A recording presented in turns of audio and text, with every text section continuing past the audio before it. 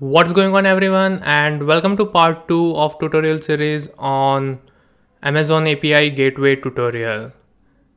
In the previous tutorial we have created the API using API Gateway, and now in this tutorial I'm going to take you through on how to create resource and method, and post creating the method we will bind it with the Lambda function. So before starting with the implementation, I would like to request you that if you have not yet subscribed to my channel, then please hit the red button below and click on bell icon to stay up to date. Thank you so much. So let's get started. I'm assuming that you already have logged in into AWS Management Console. So ideally we will start with creating the IAM role for Lambda function, followed by the creation of the Lambda function. Later we will create the resources for the API that we have created in the previous tutorial. And finally we will create the method for the said resource. So let's get started. So as I said, first we are going to create the IAM role. So navigate to IAM Management Console.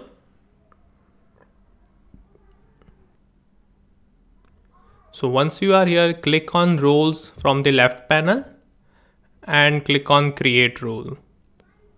Now here select Lambda as a service because we are creating this role for the Lambda function. Then click on next permission. So here all we need is the access to CloudWatch logs. So you can assign the permission policy, that is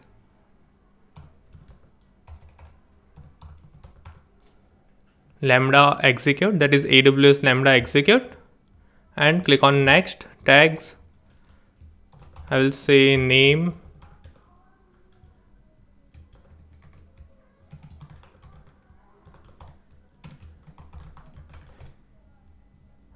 then next review, give the role name,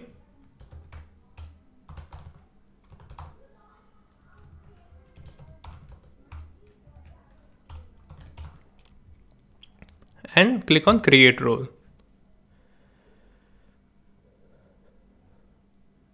Now once the role is created, navigate to Lambda Management Console.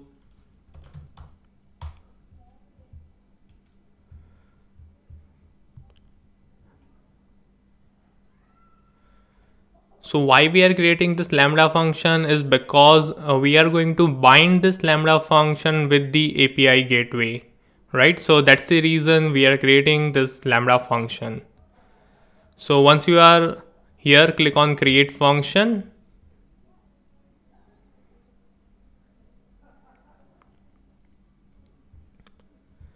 Now fill in the configuration, that is function name.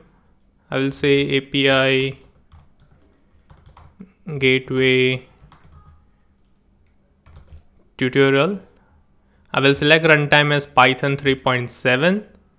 Within permissions, select use existing role and select the role that you have just created. So that is Lambda API Gateway role in my case, and click on create function. Now the function has been created successfully. Now the next step is to create the resource. So for that you have to navigate to API Management Console.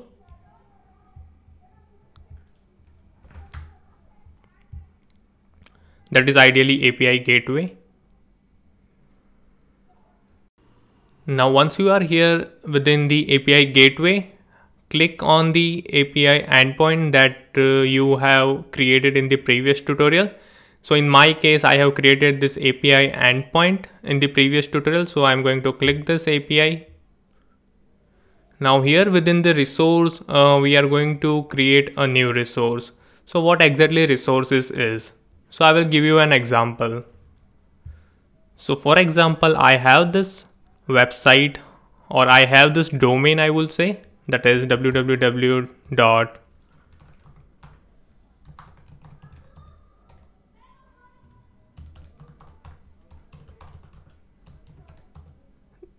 that is www.thetechnologyupdates.com, right? Then I will say slash version1 API. For example, I'm just taking an example, right? Then slash, I want to post something. So for example, I want to post an ID. So I will say, or maybe a JSON, right? So I will say post underscore JSON, right? Now this post underscore JSON is the resource over here, right? So that is something, or that is what we are going to create right now, right? So let's jump back to API gateway. So click on actions. So first of all, you need to click on resources from the left panel, then click on actions and click on create resource. So I will simply name it as post method probably, or I will say post underscore JSON itself, right? So it says resource path as slash post hyphen JSON. Then click on create resource. So now the resource has been created, that is, it's not underscore, it's hyphen, that is post hyphen JSON, right? So this resource has been created. So what is version 1 here? We will come to that part later, right? So let's get back to API gateway. Now resource has been created. Now we want to post something, right? So now here we want to create a method. So for example, if you want to retrieve data from backend, then you can define get method. But here I want to post some data to the backend service or wherever in the backend, right? So I want to create a post method. In case if you want to delete something, then you can create a delete method, right? So what you have to do is you have to select the resource that you have just created, then click on actions and say create method. Now here you will get list of methods, that is any, delete, get, hide, options, patch, post, put, right? But here I want to create a post method. So like this you can create any method, like for example get, right? So I will select post and click on this tick mark and it will create the method for us. Now what it is asking for is to bind a Lambda function or bind any backend that will ideally process the request coming from the client, right? So here within the integration type, we have multiple options available, that is Lambda function. So what it says is integrate with a Lambda function. Then we have HTTP, integrate with an existing HTTP endpoint. So in case if we have an existing endpoint and we want to call that endpoint via this endpoint, right? So we want to call that URL or hit that URL via the URL that we are just creating, right? So you can select HTTP. Then we have mock. So it says return a response purely using API gateway mappings and transformation. Then we have AWS services. So integrate with any AWS services. Then you can select this. Then VPC link, integrate with a VPC link, right? So here are the multiple options available that you can select from. But here I am going to select Lambda function since I want to bind this API endpoint or API gateway with a given Lambda function, right? So I will select Lambda function. So here there is another option saying use Lambda proxy integration. So it says the request will be proxied to Lambda with request details available in the event of your handler function. So if we check this, then what will happen is when the client will send a request or hit the API endpoint, the metadata details will be sent over, or you can access that metadata details within the event within your Lambda function, right? So we will also have a look at the proxy integration too at later point of time, right? So ideally binding a simple Lambda function, it's kind of legacy method that is available. Using proxy integration is kind of advanced method, I will say, upgraded method that is available by Amazon API gateway, right? So we will come to the proxy integration part later. So right now I will leave this as unchecked. Now Lambda region. So it's asking for in which region your Lambda function is. So it's US East 1 in my case. Then select the Lambda function name from here. So it's API gateway tutorial in my case. Now then we have used default timeout. So what does it says? Default timeout to method request is 29,000 milliseconds. So we will leave it as it is. And now click on save. So now it is asking to add permission to Lambda function. So what it will do is if I click OK, then API gateway will get the permission to invoke this Lambda function, right? So we have to give this permission in order to invoke the Lambda function when anyone or any client hit the URL or endpoint or the API endpoint, right? So click on OK. And now it's saving.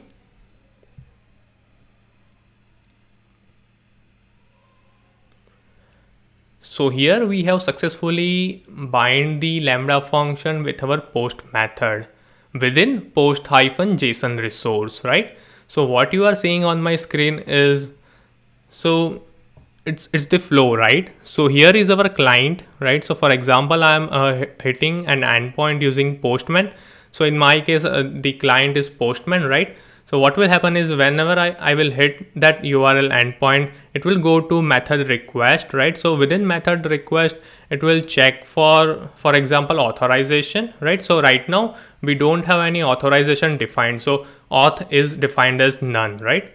So after that, the request is being forwarded to integration request. So here integration request is our Lambda function. So it will go to the Lambda function, right?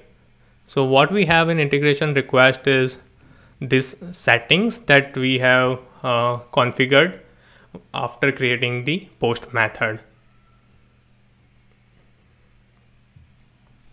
Now, if you see, then we have other option, that is URL path parameters, URL query string parameters, HTTP headers, mapping templates, right? So I will do a separate tutorial for this depending on the use case, right? So right now we are not touching it, we are leaving it as it is, right? So now from integration request, the Lambda API gateway tutorial, right? This is the Lambda function that we have created will be invoked, right? And from here it will return some response over here, that is integration response. So what we have in integration response is, so right now all we have is method response 200 code, right? So in case if you want to return custom code, like for example 500 or 404 not found, right? Then you have to configure all those method response status within integration response. So again, I'm going to do a separate tutorial on how to return custom HTTP status code using API gateway, right? So we are going to come back here later. Now then from integration response, it goes to method response, right? So if you have noticed, then within integration response 200 code is defined, right? So here it says HTTP status is 200. Then what kind of response it will return is application JSON, right? So it's a model, right? So if I click on method response, then we have only HTTP status 200 code defined.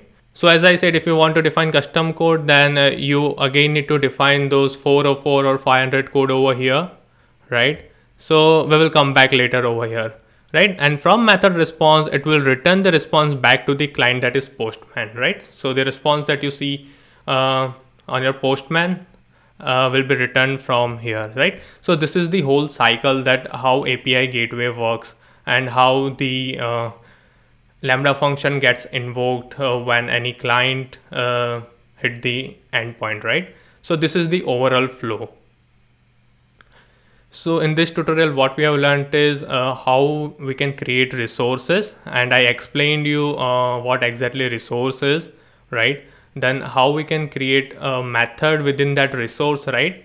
So right now we have created the post method within this resource, right? So you can also create another method saying get, right? So all you need to do is select this resource and click on actions and say create method, and you will be able to create another method like get, delete, put, right?